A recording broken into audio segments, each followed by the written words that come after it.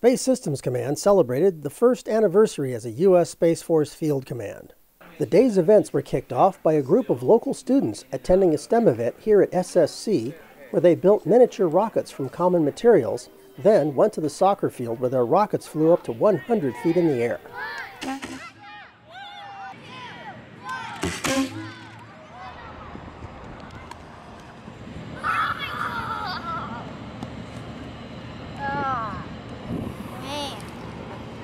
The youth activities were part of SSC's STEM outreach program, led by Director Nicole Palmer and Deputy Director Jonathan Stroud.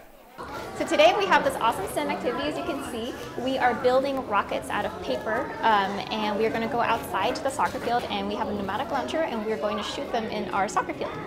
So STEM education, which stands for science, technology, engineering, and mathematics, it's so important to bring our youth and to bring our awareness and education of all the STEM activities, STEM careers. As you can see, they're quite young here, so we're not talking so much about careers right now, but we want them to get enthusiastic about science.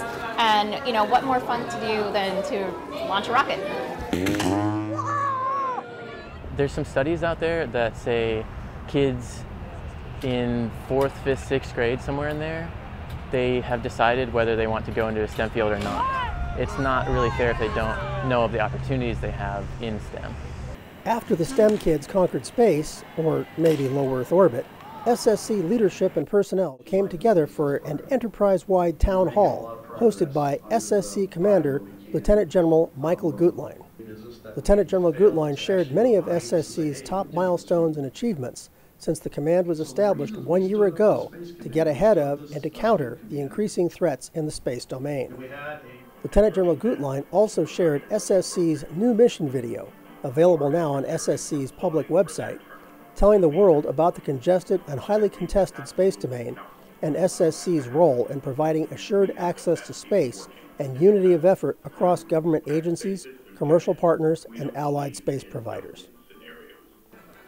The youngest member of Team SSC was joined by the most senior to cut the anniversary cake with ceremonial sabers. Then the celebration moved outdoors to the Schriever Courtyard for a group photo and some adult STEM activities where the kid in all of us had a little fun. Yeah. Boom.